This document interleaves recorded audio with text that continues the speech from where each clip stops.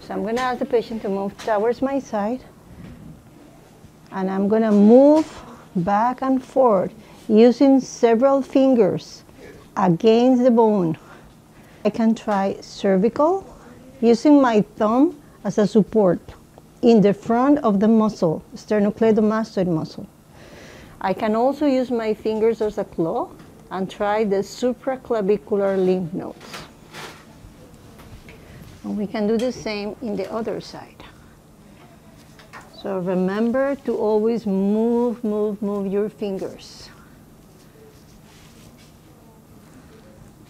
With the thumb, we have some support for the cervical.